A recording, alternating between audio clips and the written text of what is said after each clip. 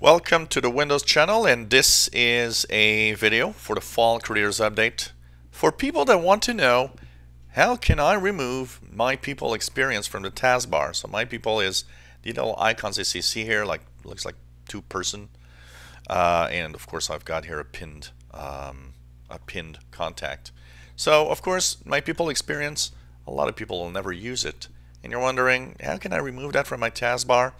You know, the taskbar at the bottom is getting really crowded with Windows 10 Fall Careers Update, and I think if you're not going to use this option, to remove it is not that bad of an idea. So you simply head on to your settings panel. There, in personalization, you'll go into the left side into taskbar and go way down, and you'll see people. Simply remove the switch for show contacts on the taskbar, and it puts everything off. And as you've seen, it's disappeared from my taskbar. You can see the effect immediately.